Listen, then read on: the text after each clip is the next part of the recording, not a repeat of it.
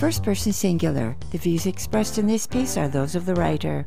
For Don Perlmutter, an organic chemistry class brings up a troubling memory.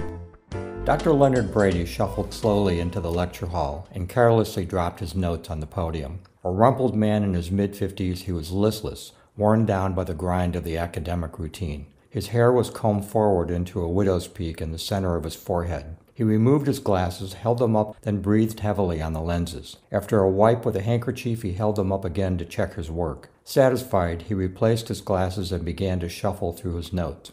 Oblivious to the 175 students who had filled the hall for the start of the organic chemistry course, Dr. Brady spent the next 5 minutes rifling through his briefcase. Finally, looking up, he perused the gathering of expectant students, then began to speak in slow, measured phrases.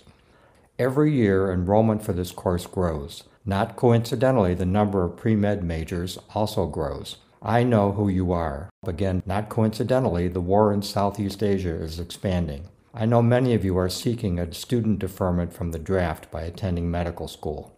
I also know that organic chemistry is an important piece of the pre-med curriculum.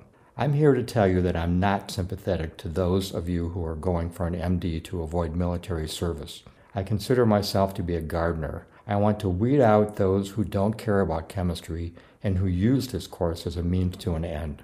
The words flowed without hesitation. He had delivered this speech before. He was devoid of emotion and never looked up to face us until the end. An insipid smile broke his flat expression. When he stopped speaking, there was silence in the hall, except for a few wooden chairs squeaking as students shifted nervously. That class led to a successful career for Don Perlmutter in optometry. For First Person Singular, this is Lori Korn.